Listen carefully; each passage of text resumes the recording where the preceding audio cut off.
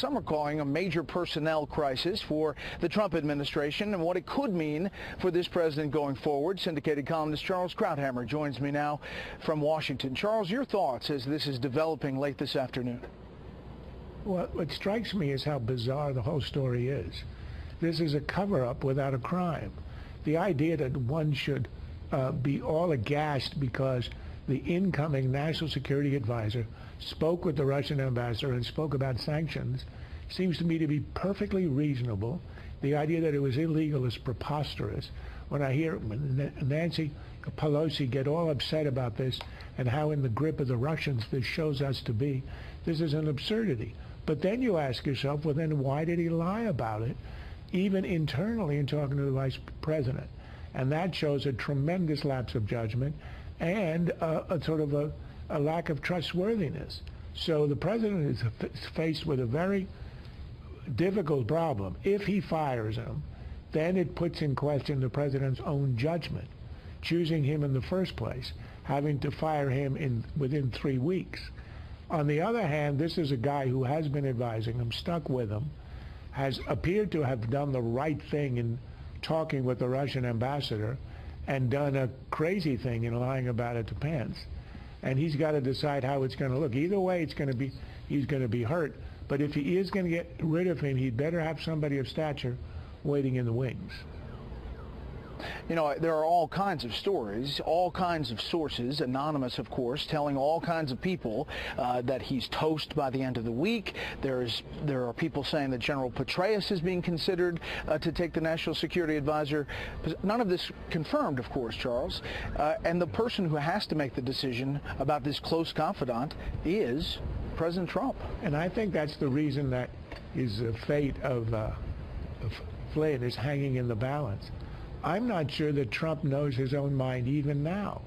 I'm sure that the silence over the weekend was a result of the fact, I don't think that was a great strategic decision, keep people hanging and all this.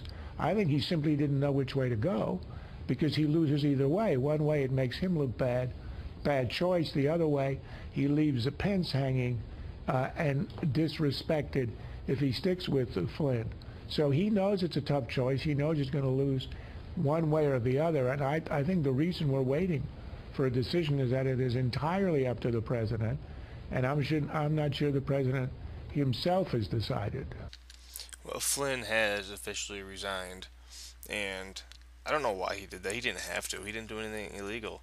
I think he's just doing it to he's just trying to maybe save face or save Trump because he respects him. He knows he screwed up by lying. So the legality of it is not even a question. But we have the Democrats out here who will go ahead and break the law for 8 years in a row, do unconstitutional things, pay bribes to Iran, and then they'll go and say, oh, he lied, he broke the law, Trump should resign, and they'll try to connect all these things that don't matter. You know, this Democrat Party is out of control, and they are the absolute downfall of this country. I just really, really hope, and I'm not sure how much stock I should put into this hope, but I hope that the people of this country will continue to see the Democrat Party for who they are and not fall into this trap about, oh, maybe they're right, because they're not. They're absolutely wrong. 100% wrong. They don't really care about anybody. They just care about power and money, and they'll lie, cheat, steal, break the law, do anything they can to take away the power of anybody else threatening them. They don't care. Their greatest enemy in the world is somebody who opposes their power. They hate the Republicans more than they hate terrorism. It's absurd, and the Democrat Party needs to go away. Is President Trump. And I think that's the reason that his fate of Flynn is hanging in the balance.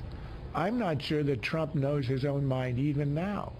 I'm sure that the silence over the weekend was a result of the fact, I don't think that was a great strategic decision, keep people hanging and all this.